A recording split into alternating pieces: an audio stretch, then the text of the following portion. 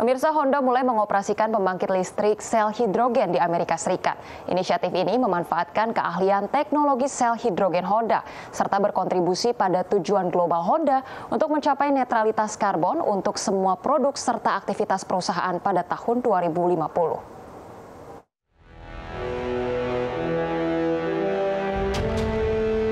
Honda mulai mengoperasikan pembangkit listrik sel hidrogen di pusat penelitian American Honda Motor Co. Inc. di Torrance, California, Amerika Serikat.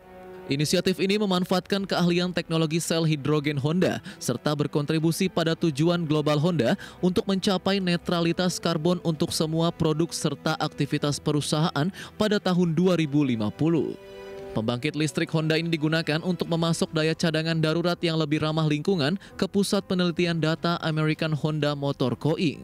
Koji Moriyama, Project Lead of the Stationary Fuel Cell and Principal Engineer with American Honda R&D Business Unit mengatakan, Honda percaya bahwa hidrogen memiliki potensi besar dalam bahan bakar untuk daya cadangan yang berguna.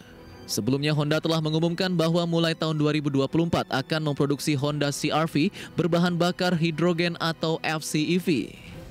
Honda baru-baru ini juga mengumumkan akan melanjutkan pengembangan bisnis di domain kendaraan komersial dan peralatan konstruksi. Untuk mencapai tujuan netralitas karbon pada semua produk dan aktivitas usaha, Honda akan berusaha membuat kendaraan listrik, baterai listrik, dan sel bahan bakar mewakili 100% penjualan mobil di dunia. Berbagai sumber IDX Channel.